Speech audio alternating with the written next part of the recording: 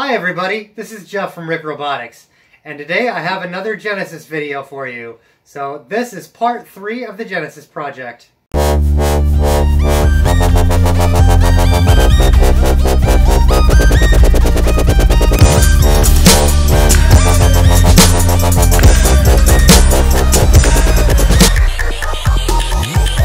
So in this video I wanted to discuss the neck and how it works. I've actually done a redesign from the old neck, which had 2 degrees of freedom, moving it left and right and up and down.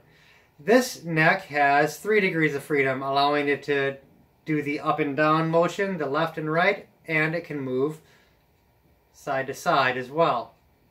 So first I'll go over how the neck looks and how it's built.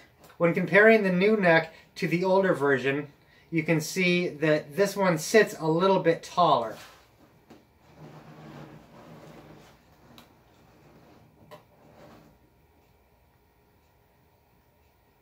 Looking at it side by side, you can see that it has a couple more components, including this big geared wheel here, and then this geared knuckle that interacts with the up and down motion. This also has this, except it's here on the other side. And I've chosen to put a gear with a small reduction on there to give it slightly more torque. I've also done away with the servo block that I got from Servo City to use in this project. And instead I created my own. And I'll go ahead and show you that in the CAD. I've also redesigned the component electrical dish right here. And I've made some modifications that make it easier to mount the electrical components and manage the wiring. As you no doubt can tell, there aren't a whole lot of electronics in this particular model right now. And that's because this is just nearing the end of the testing phases. For now, I wanted to just give the demonstration for the neck and show you how it works.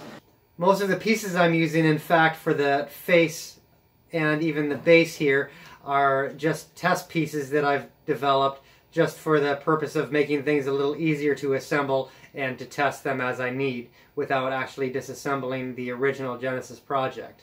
That way I can slowly change them out or integrate them as needed. So before I get into the actual demonstration, let's take a look at some CAD and see how this is designed. Here's a quick look at the CAD that we have for this project. And we'll go ahead and just start off with the base itself. I've done a little redesign on the neck section here, where it's a little sleeker and narrower. I've also made room for a servo, and that actually mounts independently. So if I go ahead and hide this piece, we should be able to see it quite a bit better. So I have this section here that houses a standard size servo, and then that servo runs a small spur gear, which in turn twists the larger section up here on a bigger spur gear. And this is all held together by an M8 bolt that goes through here, and that is also attached with a lock nut.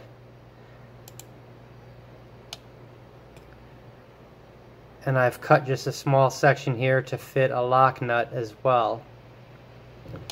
I use a 1/4 scale servo in here.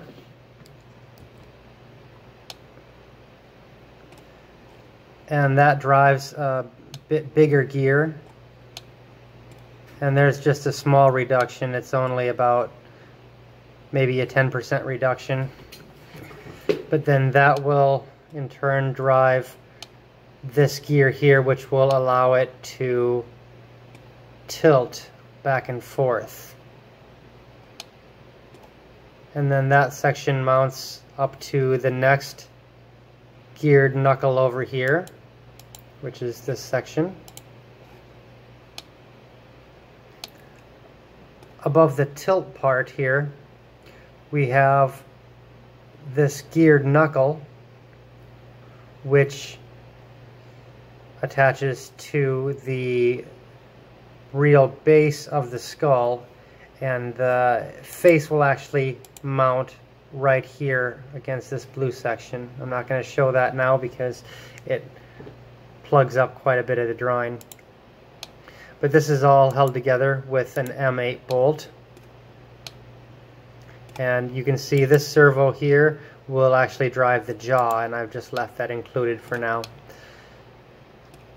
But the pitch of the head is driven by this top servo here, and that will allow the movement from left and right.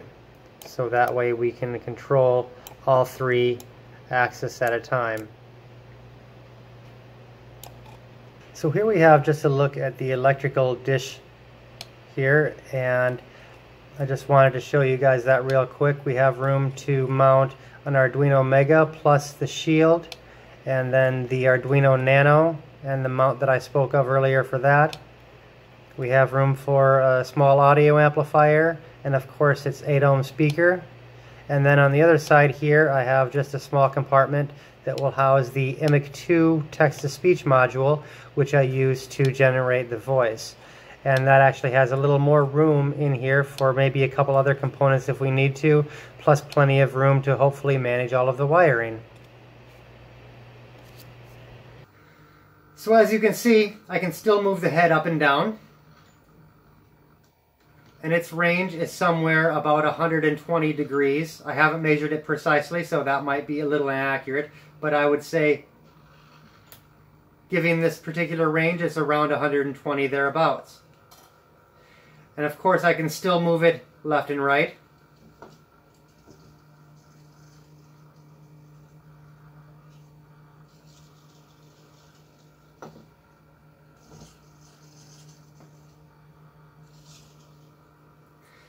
And without doing any particular measurements on that, I would also estimate that it's between 120 and 145 degrees.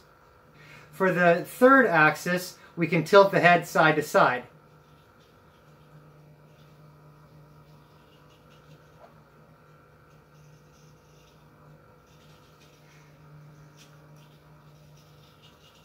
This range of motion is probably somewhere between 100 and 120 degrees. I decided to add the third axis to make the head move a lot more naturally. And I actually experimented with 5 or 6 different types of designs, and this is the one that I settled on. I had several issues with the other versions slipping or jamming and not quite moving as naturally as I had hoped. So this is the iteration that I think is going to work the best, and it actually does support quite a bit of weight. I put a 2-pound dumbbell in the carriage where the electronics will sit, and it seemed to handle that pretty well, except for a bit of slip on the tilting side-to-side axis. So as long as I don't have more than 2 pounds of payload in the head itself, I think that our motor should be okay. So with this third axis, I've been playing around with it quite a bit, and if I get really good at it, I can do kind of a head roll.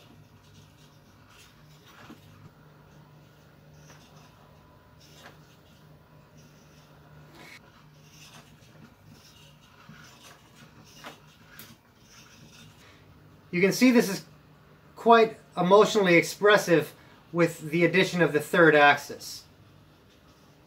Even without such things as the eyebrows and the jaw to help enhance the particular robotic emotional state, if you will, just simply tilting the head can do wonders as far as what the robot may be trying to represent as far as a simulated emotion.